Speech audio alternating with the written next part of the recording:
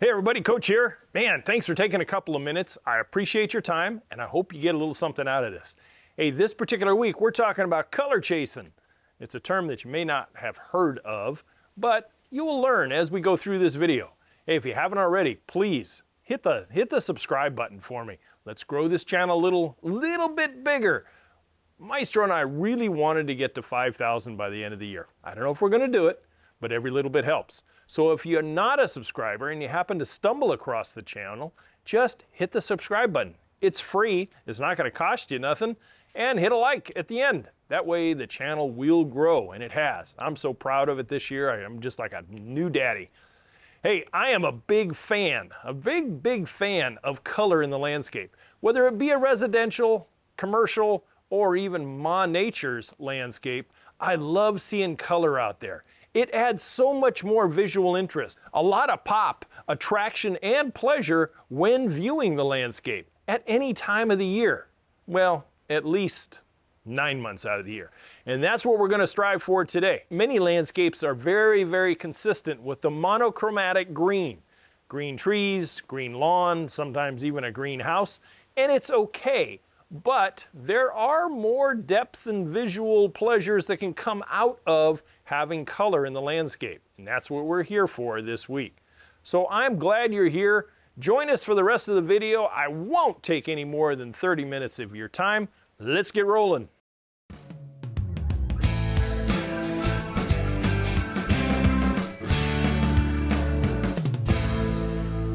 You know, color chasing was a term that was given to me by a college professor many years ago in landscape design.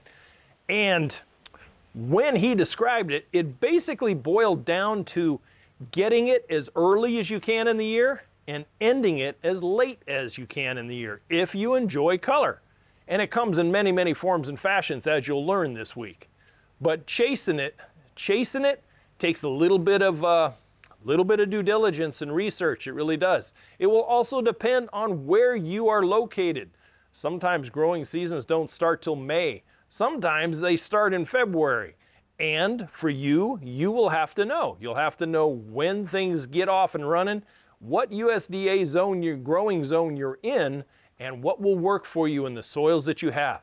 So it does take a little bit of homework. I know. Some of you out there who have zero to very little patience are going to say, hey, Coach Matt, you mean I got to go through all this crap just to find out how much flower and color I can put in my landscape?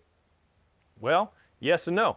All depends on how successful you want to be. First of all, chasing color comes in many forms. It comes in flower color, which most people think of right out of the get-go.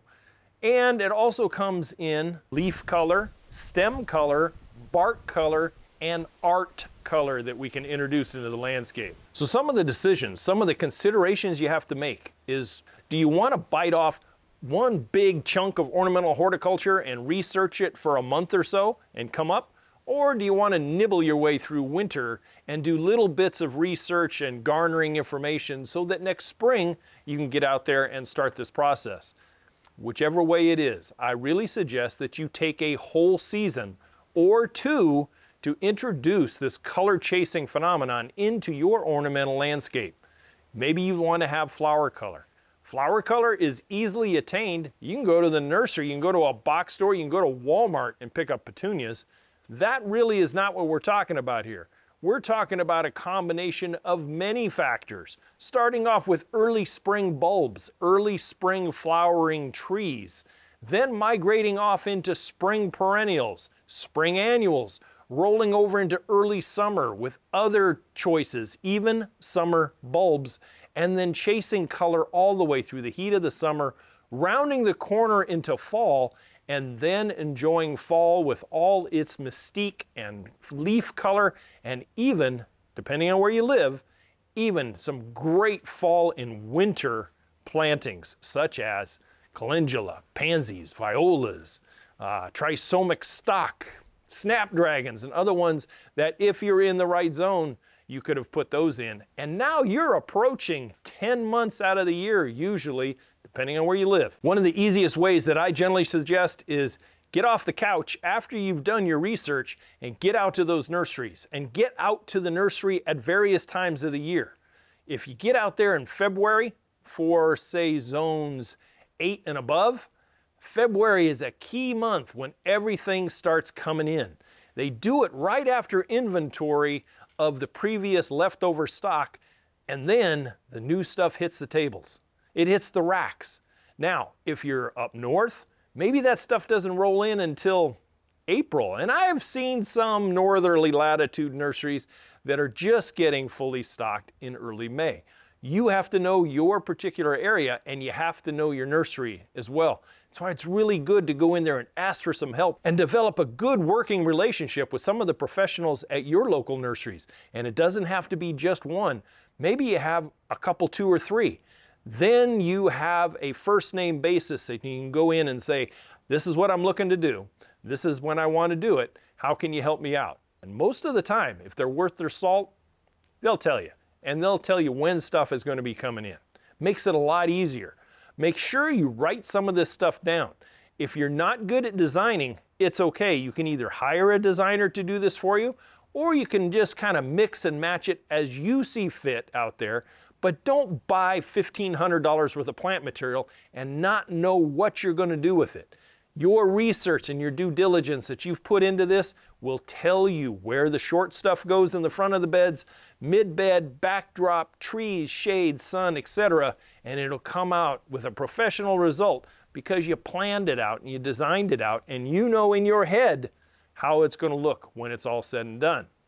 So color mixing is a popular way of really adding an additional chapter of visual appreciation and visual pop to your landscape. Most of the time, people are oriented through the color wheel to either warmer colors or cooler colors. But a really great way to color chase throughout the warmer growing seasons is to have a mixture of both. So you have a great contrast, like purples and yellows, whites and purples, reds and yellows. Here's a for instance, if you want to start off your spring, is to have some mid-season daffodils. Mid-season daffodils with a white and yellow, or a yellow, and then have a burgundy Japanese maple above it and in backdrop. And then you have this bright yellow tapestry, maybe even with some smaller bulbs down in there like crocus or hyacinths and other type of coolers. And then you have this bright burgundy maple that's coming out. A very show-stopping piece of landscape art. So tie them all together. You know, you have a blooming period of trees, shrubs, and bulbs most of the time in early spring. Roll that over into some annuals and some perennials coming in. I used to love a warmer color of yellow through the Dwarf Biden collection. Those guys were fantastic, and I did them in a couple places in the backyard of Wheat Patch Ranch, and they really filled nice under a what? Burgundy maple. And it really looked good for, well, I don't know, probably 10 months out of the year until the maple dropped its leaves, and then it continued. It continued all the way in zone 9 throughout the year. The bloom wasn't quite as profuse. I had to go in and nip and tuck it and give it a little food and burst it, but it was there almost 12 months out of the year, and I really appreciated that one particular perennial. So if you take out a piece of paper and you're sitting in front of your computer and you start Googling and getting into some of the more horticulture sites that are out there, so you can time this so you know what is coming in at the beginning of a month, what is going out and coming in at the end and beginning of each month. And you can almost time it, not necessarily to the day, because every year is a little different, but generally right around a week or 2 week spread where the new stuff has come in, you've enjoyed it, they're starting to fade, and you're going to pay attention to deadheading and wrapping up bulbs and doing whatever you do, while the second chapter, and then the third chapter, and then the fourth chapter, all the way through, all the way up until the holidays. That's why we call it color chasing. And once you put it in and you get a season or 2 of planting in there, you'll see exactly what I mean, and you'll really enjoy your labor of love and your labor efforts in there. So will the rest of the neighborhood, especially if you do a front yard project. A real quick and simple way to bridge gaps should you have a couple, 3 weeks or so between perennials and summer bulbs and fall color, etc., is always use annuals. And you can use annuals in containers or in beds, and they are kind of the stopgap. They're the fillers between one season to another. Remember, annuals are going to go to seed. If you take an annual like alyssum, if you let it go all the way through its cycle and let it go to seed, it's going to be there for several years afterwards because it will regenerate itself.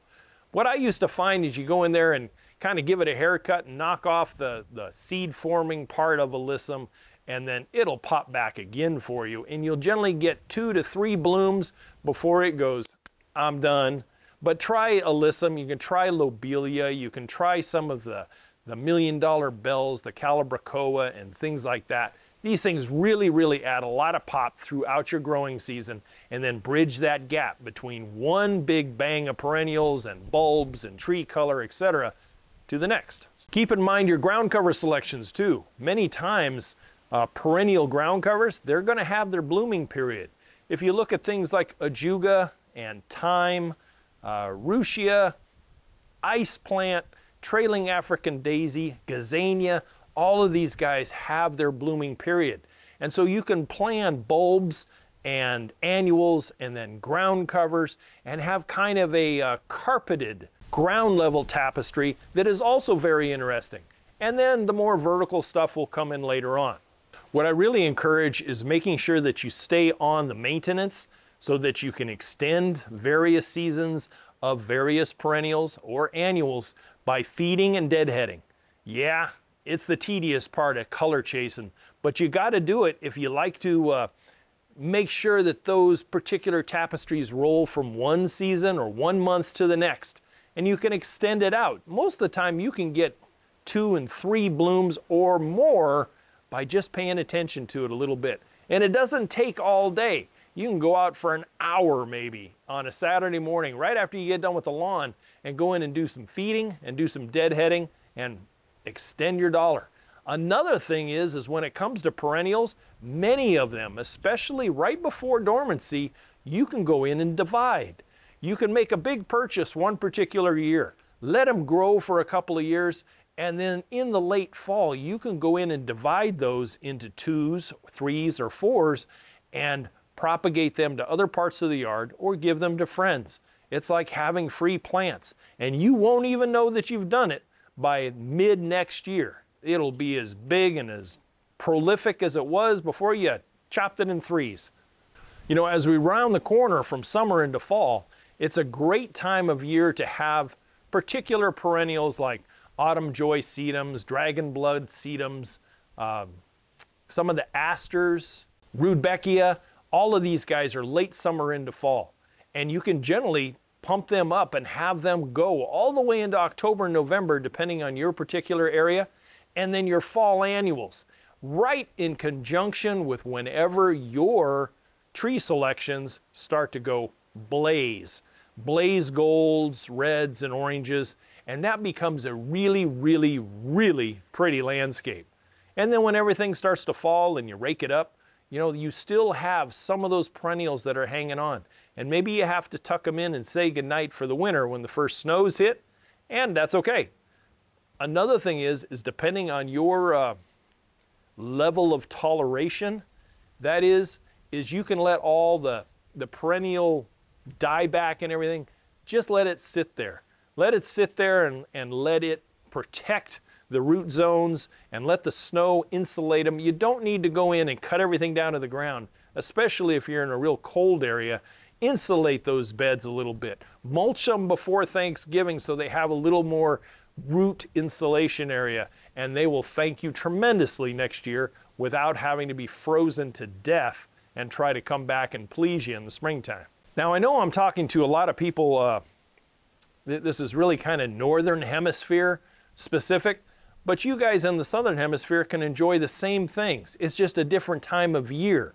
It's your normal down there. It's not normal for us in the northern hemisphere, but do it when your winter, spring, summer, and fall for you guys are down there. You know, color chasing is really a passion, and the more in depth you get into it, the better your landscape is going to be. If you approach it in a half-assed manner, you're going to get half-assed results. So make it a labor of love and take a few hours every week and do some research. Find out what colors really trip your trigger, what really grows well in your area, and how do you need to amend your soils so you get the best results. If you live in an area where a shovel can't even get in the ground unless it's a bulldozer or an excavator type of thing, then maybe you have to go raised beds and container type of plantings. You can still get a lot of bang for your buck using that particular avenue of landscaping. Colors in containers, colors in raised beds, etc. Now, for some of you, no, not the trolls, even though I do appreciate trolls once in a while. But you have to remember that if you go native and you love the native colors of your particular region, just be aware that if you actually go out and purchase them and put them in your landscape, native perennials, native grasses, native trees and everything are predisposed in doing a couple of things. One is procreation, the other one is proliferation. And with that, you have to remember to deadhead. Make sure that once you've got your bloom, then get rid of it. Don't let it go to seed. The last thing you want is to plant a series of 3 whatevers that bloom really pretty in May and June in your particular area, and you forget to deadhead them, and pretty soon you have those all over the backyard. There was an ornamental grass for many years. It was very popular out where I was practicing. It was stipa grass, Mexican featherweed grass. And that stuff, if people did not get on deadheading, they had just a whole yard full of stipa grass eventually. So be careful and know what you're getting, both the pros and the cons. So depending on where you live, maybe you can get 9 months worth of color chasing in your landscape. But what do you do during that 3 months? Well, as I've said before, you can use that time for number one thing, and that is rest. Rest yourself. Let the landscape rest. You've busted your butt for much of the year to make sure it looks as good as you possibly can.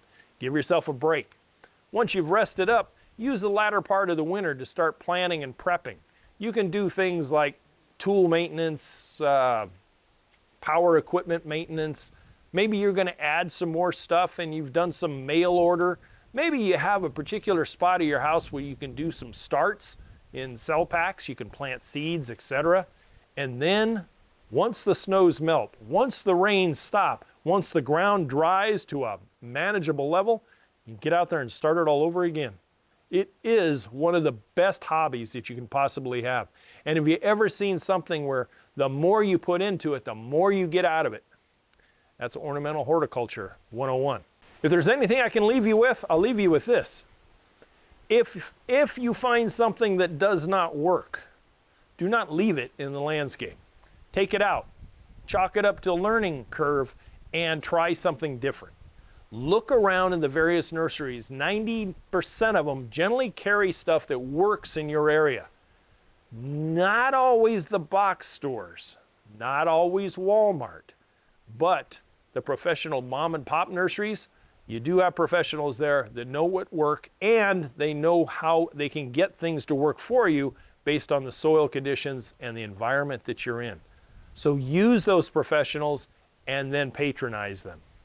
Guys, that's what I have for you this week. Before you leave me, before you click off, before you've hit that like button, I really encourage you to join the Yard Coach crew, hitting the join button and looking into it. For a couple measly dollars a month, you'll have additional education. And if you have a project coming up, maybe you want to bump up that membership just enough, you have a landscape consultant available to you as you get through that project. Don't forget the website. Make sure you take a look at that digital course that I have and the ebook. I always have the 15-stepper for you. Hope you got a little something out of this. Color chasing is a passion of mine for decades now, and I hope you find it as enjoyable as I have found it. Guys, I'll see you next week. As always, to your landscape success, take care and bye for now.